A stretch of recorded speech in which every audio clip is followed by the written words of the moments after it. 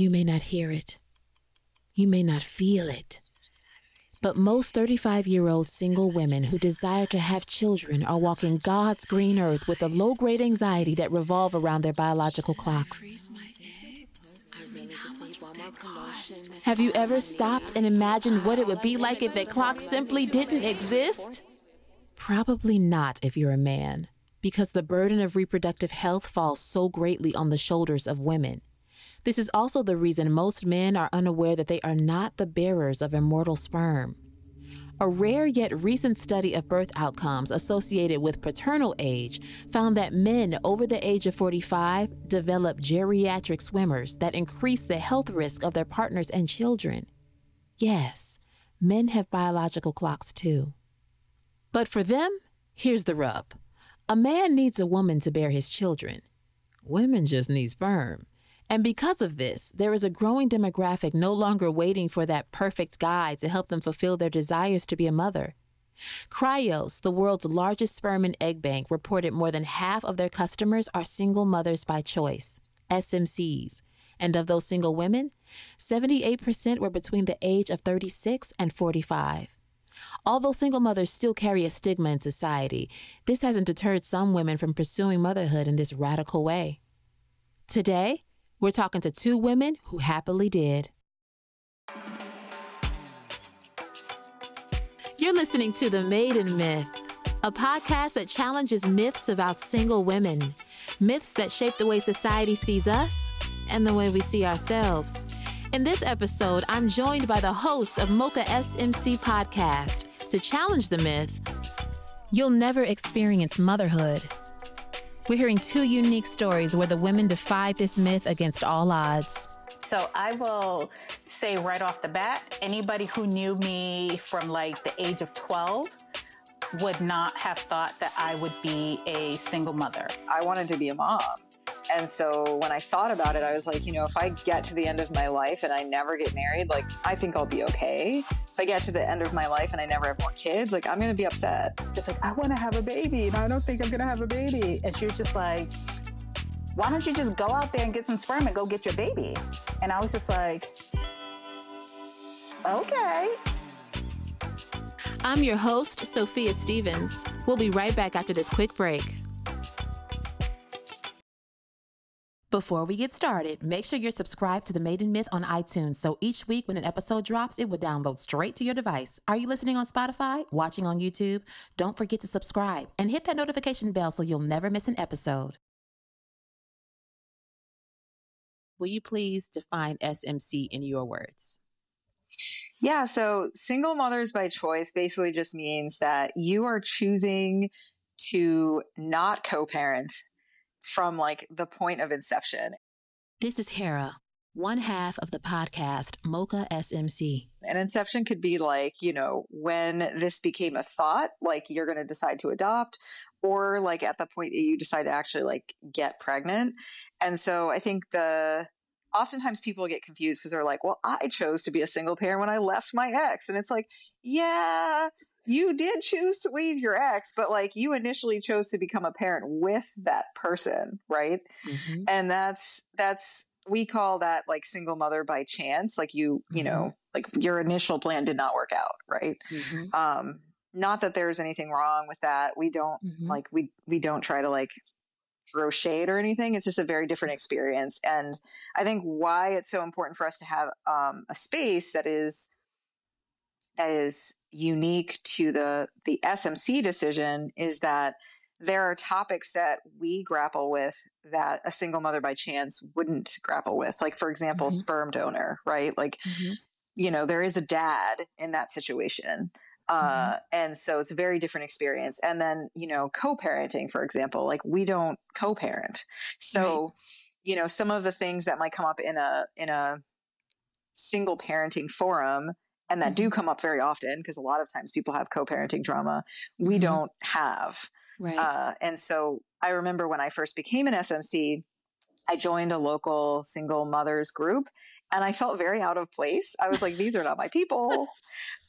Because like they were talking about child support and like, oh, like this deadbeat, like co-parent of mine. And I was like, I ain't got any of this drama.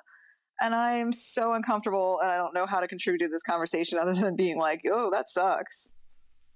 Unlike single mothers by chance, single mothers by choice approach motherhood with an awareness that everything ultimately falls on them.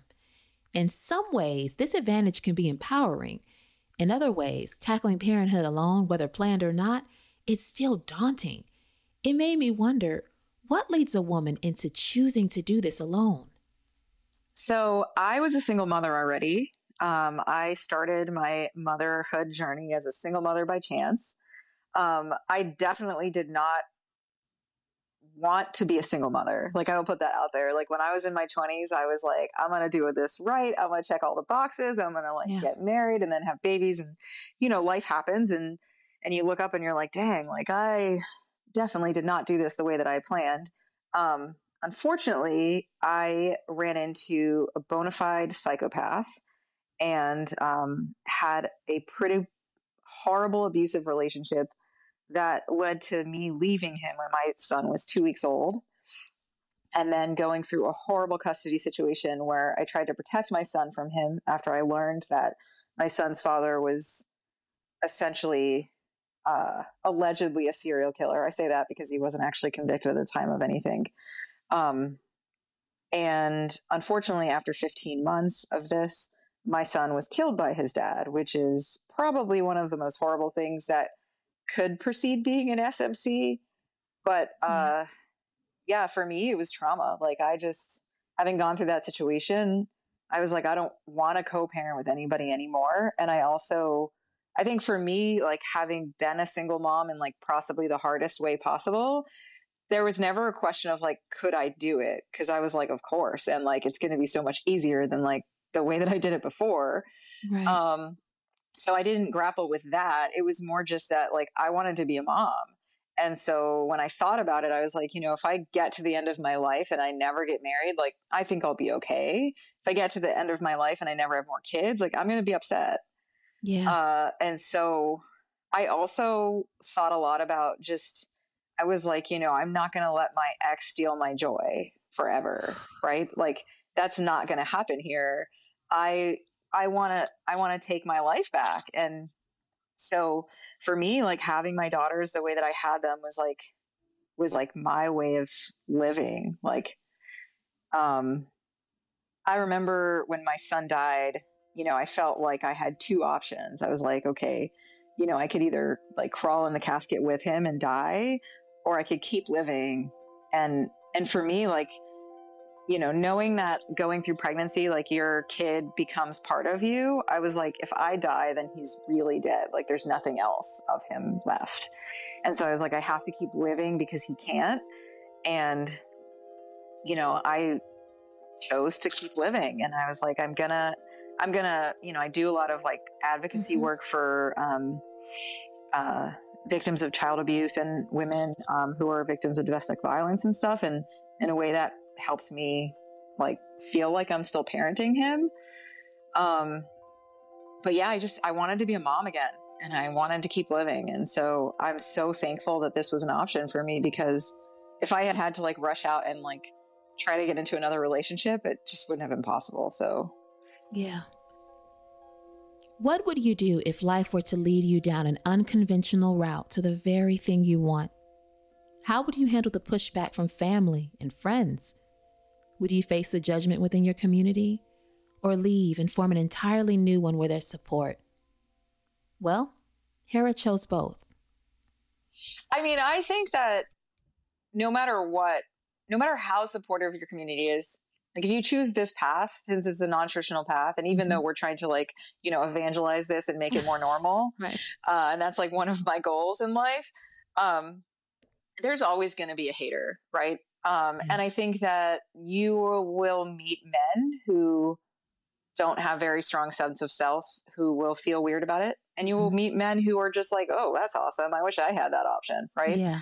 And same with family. Like I came from a pretty religious background. I mean, my parents aren't like extremely religious, but they're both like from pretty Christian households. Mm-hmm. And so my extended family, definitely had some questions, right? They were like, well, why don't you wait for like Mr. Right? And they were, like they're like, well, how does this work? And, I had friends who were like, why don't you just go get knocked up at the bar? And I was like, you clearly don't get what I'm trying to do here. Like, I want to try to limit the drama. Like, so yeah, I mean, like I had to reevaluate my community when I was taking this path. Cause for me, my thing was like, I'm not going to have anybody around my kids who is going to spew negativity related to their conception story. Right. But I will say, like, I was probably most nervous about how my dad would feel. Really? Because I was like, is he going to feel weird because he's a dad? And like, he's, like and I remember when I told him, he told me this story about how in Scotland, he was like, hundreds of years ago, this story about like how some of our family members, like, I guess the rival clan came and like burned down the church, and like everyone died except for the people who like happened to not go to church that day. Right. But like most of their family members died. And he was like, if they had chosen not to just get up and keep living by any means necessary, we wouldn't be here. Right. And so he was like, you go get your baby. However you want to be a mom, like, I'm going to be totally supportive. And I was just like, wow, like, that's really cool. And I think for him, like, what happened to me was not just traumatizing to me, it was traumatizing to my entire family. Right. And so I think my dad was thinking like, well, damn, this makes me feel a lot better because now I don't have to worry about like her rushing out to find another dude who might be not great. Right. Yeah, absolutely. And so, yeah, like people who I didn't expect to be supportive were supportive. The people in my extended family who were like throwing initial shade, Mm-hmm. I will say that like those people have revisionist history now. Cause like now that the kids are here, they're like, oh, I was always supportive. This is such a great idea. Let me run the tape. Like, Let me run the tape back. Yeah, exactly. And I'm like, yeah, okay. I mean, I think I just also allow people some grace because I understand that it's hard, like when people are from a different generation and, there's nothing in their experience that would kind of prepare them for this life. And so I'm the first person they know that has done this. So, now like, my aunt will be at work and she'll be like telling her friend like, oh, you better go tell your daughter to do this. Right. But like, 10 years ago, like that wasn't a thing. There's another reason some women would be hesitant to take this route into motherhood. Women are physically vulnerable in this state. And this level of vulnerability mixed with raging hormones and cravings is not generally what one would sign up to do alone. However, Hera's past experience once again led her to see this much differently. So I will go back to when I was pregnant with my son. And I think so my only experience, being pregnant with a partner was a bad one.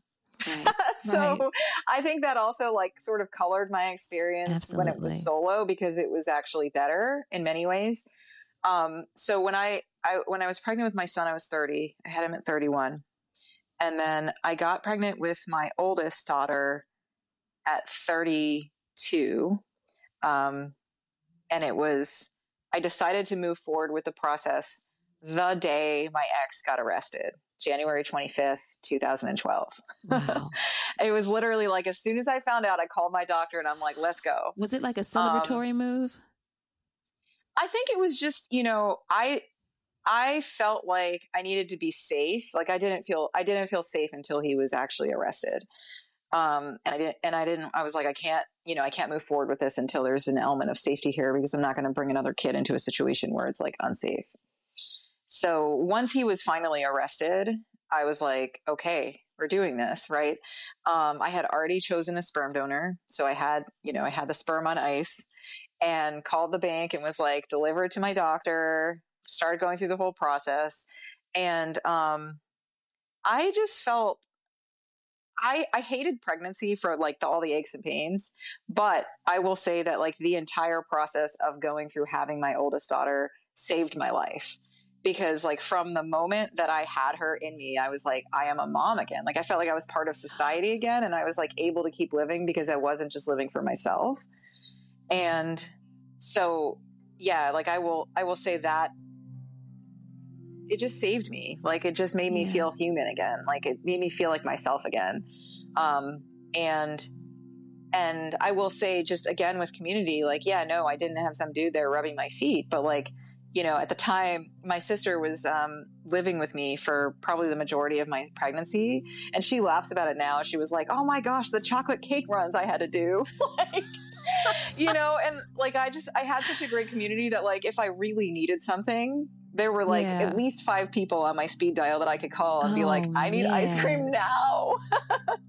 And so in a way that like in my first pregnancy, I mean, I was in an abusive relationship. So like, I mean, you know, with my first pregnancy, I remember being like violently ill and my ex like throwing a pot at my head and telling me that like, I should just not throw up on his floor. Like it was just like such a different experience. And so for me, I didn't feel like mourning having a partner there. I was just so thankful that I was like safe and my kid was safe and like, you know, I could just like eat chocolate cake and not have like, you know, like the emotional abuse that came with my first pregnancy. The Maiden Myth podcast appreciates the support of every listener. We enjoy creating content that empowers women. And although our team is modest in size, we're committed to sharing quality content. This, of course, requires more time, effort, and money. If you love what you're hearing and want to hear more, please consider donating to our podcast. No donation is too small. Links are available on this podcast page. You can also make a contribution at themaidenmyth.com. Thank you. Now, back to our show.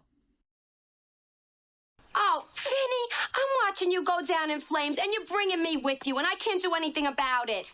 This is a clip from the film My Cousin Vinny. In this scene, Mona Lisa, Vinny's girlfriend, is venting a common frustration to him. And? Well, I hate to bring it up because I know you got enough pressure on you already, but we agreed to get married as soon as you won your first case. Meanwhile, 10 years later, my niece, the daughter of my sister, is getting married. My biological clock is ticking like this, and the way this case is going, I ain't never getting married. So many women have been in this same situation, having this same conversation, with dreams of marriage and carriage at the mercy of a man's readiness. Women like my next guest. So I will say right off the bat, anybody who knew me from like the age of 12 would not have thought that I would be a single mother. This is Aisha, the other half of Mocha SMC. I was a rules girl. I was a rules follower. I had a vision of a correct order of doing things in an equally yoked right situation, right? Quote unquote, right situation. And so I set off to do that. And so I met a wonderful guy, individual in college, and we dated for our entire college career, my entire college career. So in total, we had an 11-year relationship. And so when we graduated, you know, the next natural thing was to get married. And so it was not as smooth as that. There were lots of theoretical conversations about how we envision ourselves marrying, how we envisioned our life as parents. And he would just say things like random crazy things about, you know, him having total control and, you know, the kids being raised a certain way. And I'm just like, yeah. So, you know, we would kind of butt heads on that, but we kind of pushed through because we loved each other. And we thought, at least I thought that, you know, love would conquer all and that, you know, we would meld together and become this unit that, you know, rolls out these great little people into the world. And that did not happen. I say that to say that it was not all on him, that there was a part of me that was just like, oh, he doesn't really mean that. You know, no matter how crazy it is, that was how he envisioned his life. That was not how I envisioned my life. And I never fully was sold on it, but I loved him and I wanted to be with him. You know, I love him, Oh. right? So in spite of their differences, they got married. It took some time for the issue of kids to be brought to the surface because they were young and taking advantage of their youth. But then I started getting the itch, you know. I was living in a slower paced city and I was just like, yeah, okay, I'm ready. I want to have kids. And he's just like, no, remember that whole total control thing? I really meant it. And so we spent probably a year pushing and pulling on total control. And like, what does that mean? And he meant total control with me as the worker bee. And so the gap between me wanting to have kids and us continuing to have this conversation, I kept progressing in my career. I went to grad school and I graduated. And so I knew what my career path was. And so by not having kids, that freed me up to say, okay, I want to explore these career opportunities. And so I landed a job that took me away from Pennsylvania back to New York. And so we lived separate for probably a good year. It was going on 18 months where it was still, I want total control. You need to quit that job and come back. But eventually I convinced him that the right move for us was to move together and land in like central Pennsylvania. So, and so he did that, but he was bitter. He was bitter. He was hurt. He still didn't want to give me babies. He said, I never intended to be the primary caregiver of a child. And so my job required travel. So he said, if you're going to be still traveling with this job, you need to take the kid with you or find childcare arrangements. And I was just like, whoa, what is this? And so eventually I realized that the things I was asking him to do just were not things that sat right with him. And I have always been a person to leave people as whole as I can leave them. So I loved him. This was not working for me, was never going to work for me. It was not working for him. So I made the decision to get a divorce. Married at 23, divorced at 29, and still without the children she wanted. Yet Aisha remained hopeful and decided to try again. I had to start from scratch and, you know, find out who I was as a single woman because I had never been a single woman, right? I entered college at 18, 19. He was my everything through 29. Oh my goodness. And so anyway, long story short, got out there dating. And while his caveat was that he needed to have total control, everybody had requirements. You know, I'm not ready. I already have my kids. I don't plan to be in this area long. So it was just things. And so eventually I sat back and I was just like, you know, I might not be a mom.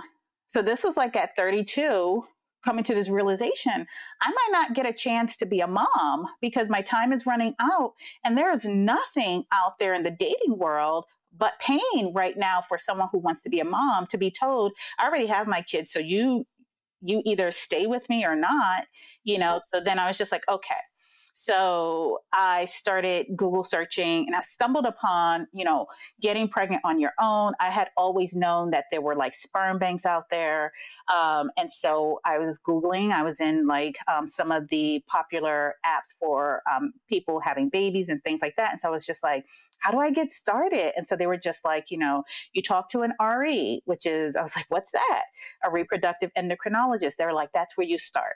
And so I began having the conversation with my my OBGYN, and she was just like, yeah, great, go for it. You know, and I still couldn't do it because for someone who's so used to the rules, it's just like, okay, what are people going to say? What are people going to think? You know, my sisters had all had kids, you know, by the time they were like in their mid-20s. So I was the last one. And so I would be crying. I'm like, I want to have kids. And it's just like, well, why don't you adopt? Or you have everything. Why do you want this other thing? And you're crying about it. And so finally I cried to my foster mom, my stepmom, I call her. And I was just like, I want to have a baby. And I don't think I'm going to have a baby. And she was just like, why don't you just go out there and get some sperm and go get your baby?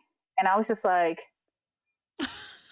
okay. And so that is when the seed firmly took place. So you felt supported, and I felt supported, and I think you needed that. Like women, sisterhood is so important because when I was going through my divorce, it was my big sister and my foster mom who was like, don't do that. Don't leave your job. Don't do these things that my ex-husband was asking for out of love, right? And so then, you know, my foster mom was a 60-something-year-old deeply religious woman who had gone through a divorce, had 4 grown children. And so there's something about looking back and having perspective that I think, is where her words came from. It's just like, do this because this is going to fulfill you, not the marriage, right? Having been divorced, me also being divorced, not the marriage, not anything else. If this is something you feel driven to, go ahead, do that. Go get yourself a baby. It's just that easy. And, so to the extent you need that village of women to encourage you to make the impossible possible, to help you get out of your way, was invaluable. And even with that level of support, Aisha still had to deal with pushback in her community and family from men and women.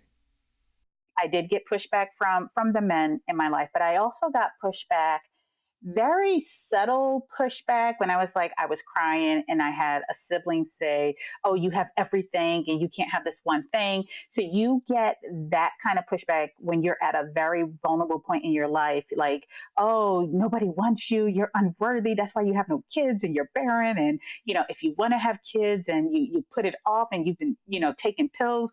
And then when you want to have kids, you want to turn to God to give you kids. So I got that kind of pushback from women.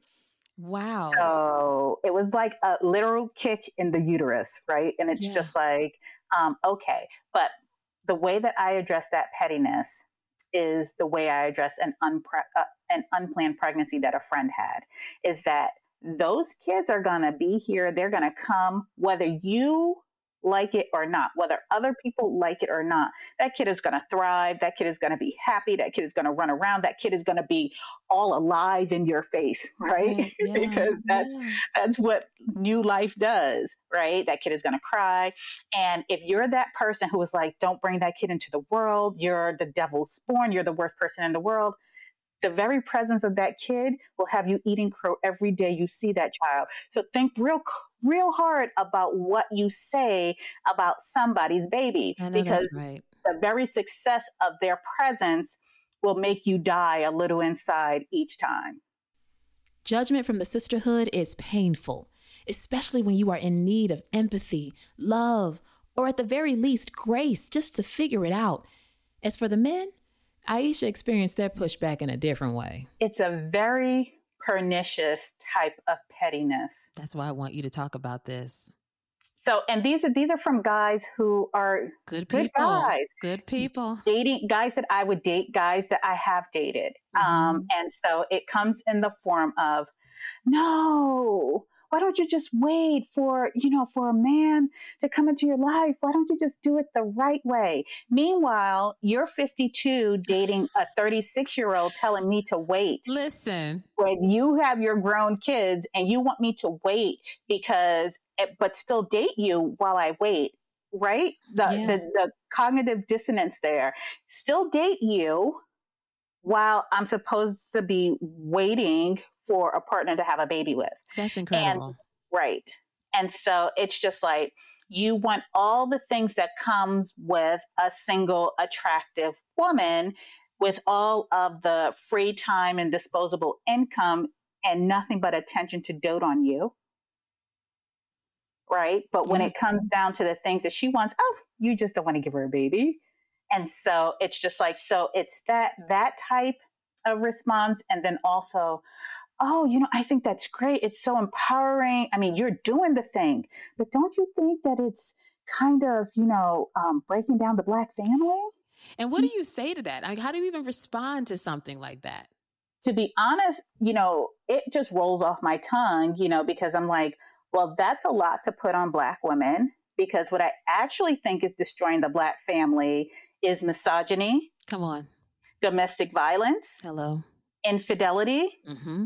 All types of emotional abuse, instability, financial instability. All of those things are breaking down the Black family. My little self connecting a sperm with an egg inside my uterus, not going to make a difference. If I stay childless, not going to make a difference, right? So I am not going to overcome history.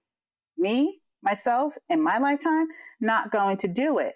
But perhaps you keeping it in your pants, or you keeping your hands to yourself, or you loving Black women as partners might just change something. And one person can do that. Right. How was your experience of being pregnant by yourself? Like, what was that like? That's a good question, because I think, remember we talked about the pettiness of people? Yeah. And you get it the most when you're most seen, and you're most seen when you're taking up more space, right? When your belly is bigger, people start to notice not just that you don't wear earrings or something, they notice you don't have a ring on your finger, right? And so that is the most visible I had ever been seen by everybody. And did you think to put a ring on your your finger?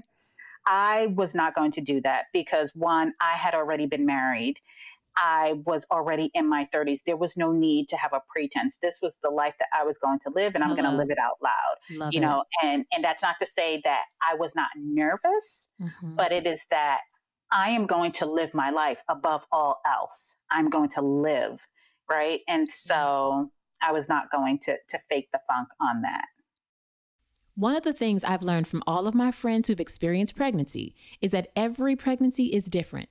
So I asked Aisha to describe her 2 pregnancies, and boy, am I glad I did. They were literally night and day.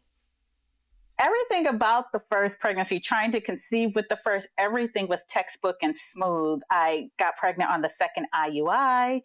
I claimed that pregnancy from the time I got a positive pregnancy test. I told all the people, and the pregnancy was textbook. I ate whatever I wanted. I did water, Zumba, aqua Zumba, delivery was, she came at like 38 weeks, which is considered full term, but 40 weeks is what they wanted.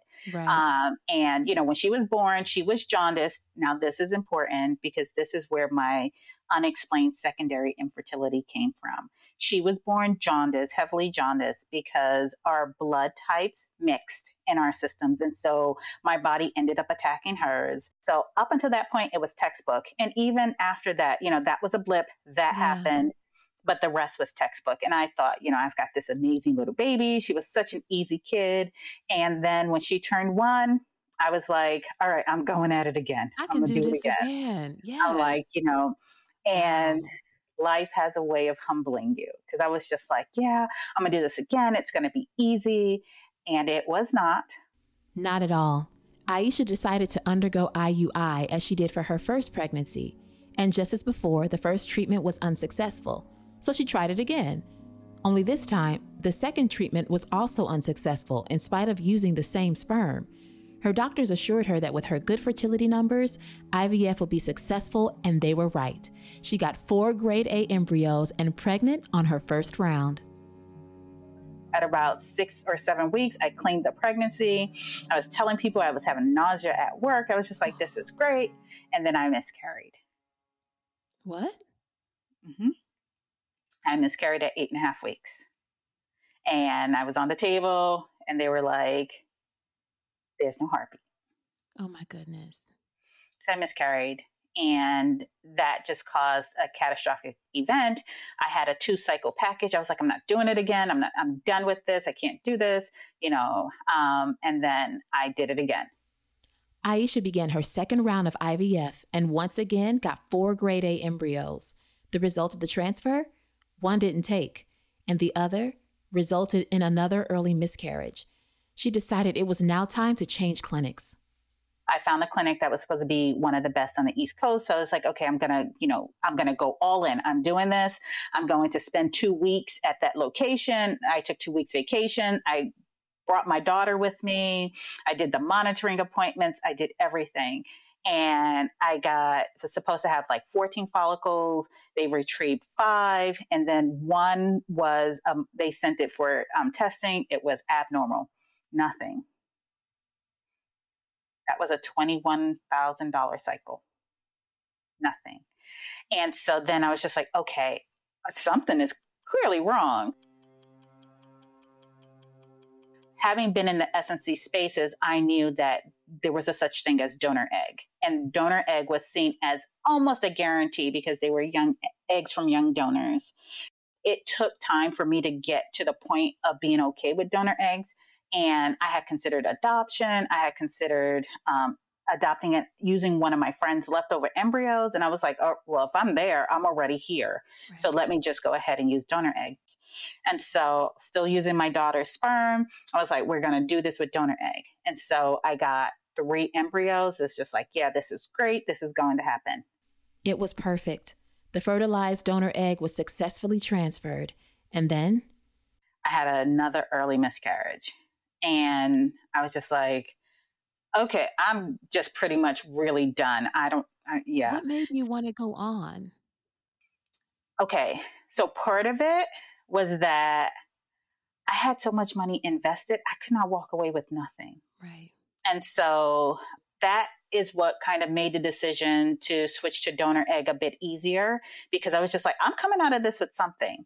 Right. Then I got down to my last try and my last bit of money. Well, since she brought it up, let's talk about the money. It takes a lot of it to raise children. And I don't know about you, but the idea of going into debt before my child even gets here terrifies me. This was starting to feel like a rich woman's game. I actually brought this up to Hera, the first woman I interviewed. Here's my issue. The money. It is incredibly expensive, right? So what was that like for you? And do you have suggestions for women who are not quite? Oh, so there are a few things you can do. There's some there's some clinics that actually have payment options, so payment plans for like IVF cycles. CNY is a fertility clinic that a lot of women use because their IVF cycles are less expensive than some others. And I know women that actually fly into New York for the treatments just because it's like so much cheaper than wherever they're located. There's also, you can look at what companies have certain fertility benefits.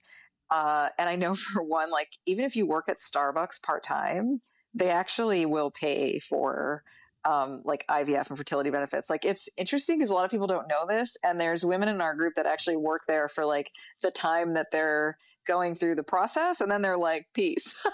I know that like sounds really controversial, but at the same time, like if you can stomach being a barista for a time period, it could be really beneficial as like a side hustle. I did not know that.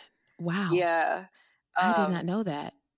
Anything else you got? So yeah, there's also, I know women who will, I think the public school system in Long Island, maybe it is, New York, pays for fertility benefits. I know women who like take certain jobs for a certain period of time just so that they can kind of get through that, right? And you may be like taking a pay cut in one sense, but you're playing the long game and you're like, all right, I'm going to take a pay cut here so I get these fertility benefits. And then I'm going to, once I have my baby, go back to doing what I was doing before.